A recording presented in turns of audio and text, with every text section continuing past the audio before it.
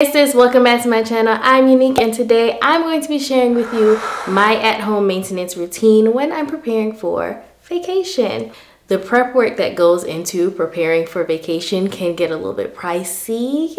If you know, you know, especially as a woman, you know, you gotta get your hair done, you gotta get your nails done, you gotta get waxed. You don't have to. I want to do all of the things. So I'm gonna show you the part that I personally take care of myself at home. I already got my nails done. I did do my hair myself, so hair's already done. I've already showered, I've already shaven.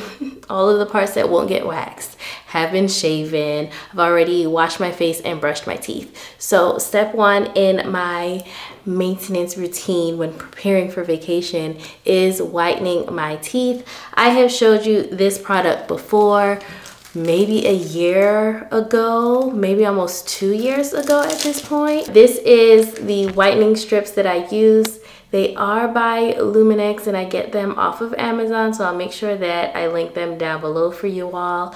I love using these whitening strips because it's super simple, it's all natural ingredients, and not only is it effective, but it doesn't cause any sensitivity on my teeth, which is what used to happen when I would use like the big box brands of whitening strips in the past. I haven't used them in recently, so I can't tell you, you know, if they've improved recently. Now with these strips, you do have to place them and leave them on for 30 minutes. So that is why I'm going to go ahead and do this first before moving on to the other steps in my maintenance routine. Some other things to note is that you want to make sure that you brush your teeth maybe like an hour before, and then they recommend that you use these every day for 7 days and then about 1 to 2 times a week, just to maintain the whiteness, your smile. Hey Google, set timer for 30 minutes. 30 minutes, starting now. So while I let that set for 30 minutes, I'm gonna go ahead and move on to my brows. So like I said, I've already washed my face, so my face is clean. So let's put these faux locks out of the way so we can focus on our eyebrows and our skincare. To shape my eyebrows, I go in with your typical eyebrow razor that I pick up in this huge pack from Amazon, which I'll link below for you. You're going to need an eyebrow tweezer, as well as a spoolie brush to keep those eyebrow hairs in the same direction, and a really good mirror to see what you're doing. The first thing that I'm going to do is go in and tweeze all of those hairs that are clearly outside of the shape that I want for my eyebrows. I'm cleaning up the overall area. I did have microblading done about 5 years ago, so I still have the shading, the general outline of the shape. So I'm following that as my guide. It'll help me keep my eyebrows pretty uniform without being too thin, because I do not like thin eyebrows. I like them to look manicured like this, not manicured. This, we get in there, we get in there. Next, I'm going to go in with those eyebrow razors, and this is going to help me really define and clean up the brow. You want to hold your skin taut, and just like shaving your legs or your underarms, you don't want to do this on dry skin. I like to wet this area.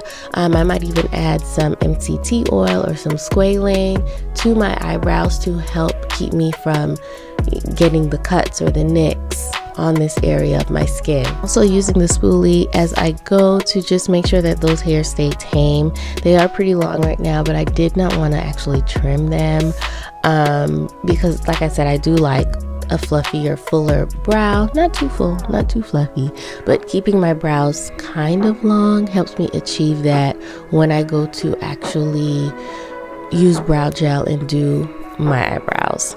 I'm also going to use the eyebrow razor to clean up the top of my brow. Now I'm going to go in and do like, basically I'm going to shave my face after this, but I don't use this particular razor to do so. So I'm just going to use it around the areas of my eyebrow to clean it up and get rid of all of that extra short hair. And then we get something like this.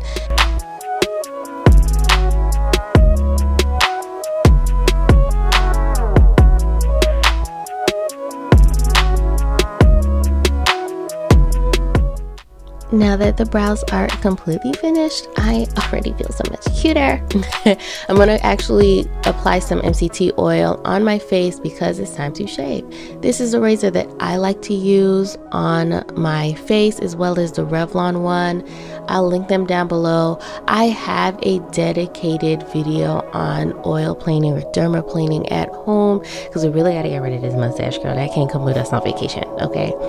But I prefer this razor to an eyebrow razor, which you've probably seen other people use on the internet. I can't use an eyebrow razor on my skin. It just creates irritation and inflammation for me, and that just negates the point, right? We are doing this to get rid of all this extra hair, to give our face that like smooth, even appearance. This is not true dermaplaning, okay? True dermaplaning is if you go to a licensed medical spa, like an esthetician or even a dermatologist, they're putting a scalpel to your face, okay? And they're getting rid of layers of dead skin. That's true dermaplaning. What we're doing is just getting rid of all of the hair on our face. That's it. That's that, okay?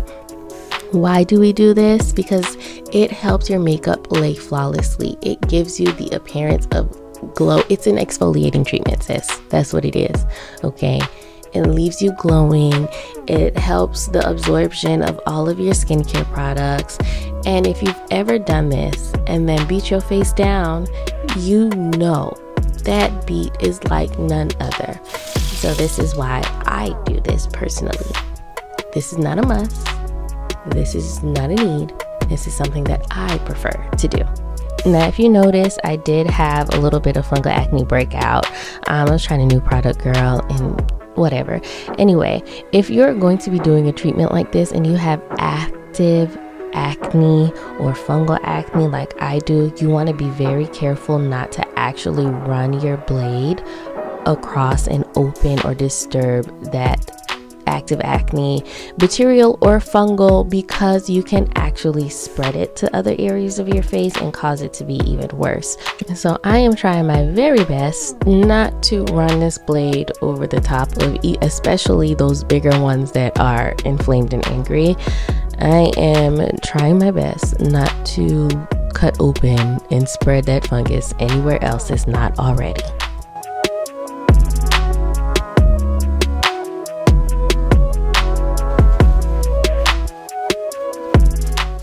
Sis, I feel smooth. I feel so smooth. And now it's time to take off these whitening strips. My timer did go off while I was washing my face, so it had been exactly 30 minutes. I just kind of squeeze that product off as I'm pulling the strip, and then I'm going to go in with my toothbrush just to help get any of the gunk off. I'm already feeling like a brand new bitch. I've tackled my teeth, my brows, did my little oil planing or dermaplaning, basically shaved my face, okay? So that my makeup and everything is going to lay flawlessly while I'm on vacation. So because that is a pretty exfoliating treatment, I am not going to do anything harsh in the skincare department. I'm actually going to just put on a very hydrating, an ampoule, I think is what I'm going to do. So I do have a hyaluronic acid ampoule that just means it's more of like a deeper hydrating serum. So I'm going to put that on, and then on top of that I'm going to go in with the Glow Recipe Watermelon Sleeping Mask. I really do enjoy this mask because it is not very exfoliating and it is very hydrating. I think the Watermelon Sleeping Mask is perfect for this.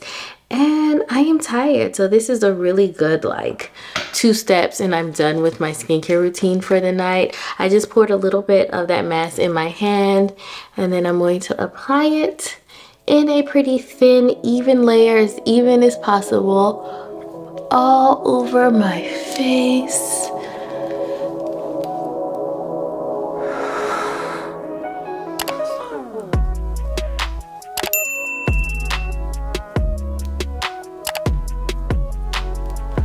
Don't forget your neck, ladies. Don't forget your neck, okay? The back of the neck too. So I have been using these EOS chapsticks, and I actually really like them. I'm sure it's the same formula as that they had in the cute little ball that's in the chapstick, but for some reason I prefer these to that ball package. Maybe it's just because I'm used to it, but I do feel like they're very hydrating for the lips. And that is my maintenance that I do at home to prepare me for vacation. I hope you all enjoyed it. Definitely like this video if you did. Leave me a comment down below. Let me know if there's anything else that you would add or anything that you personally do at home, like lash extensions. I haven't done a full commitment to lash extensions because I know me and I'm a fidgeter, and I can see myself pulling them out and thus pulling all my natural eyelashes out as well. I mean, because with strip lashes, baby, I swear the second I hit the door, those strip lashes come off. So that's the only reason why I haven't tried lash extensions or committed to lash extensions. That's probably the only additional thing I can see myself, not see myself because that's a lie. That's the only additional thing I can see to add. But let me know what you would add down below in the comment section. Don't forget to subscribe, hit the bell notification so you get notified every time I drop a video just like this one. And I will see you in my next video. Bye.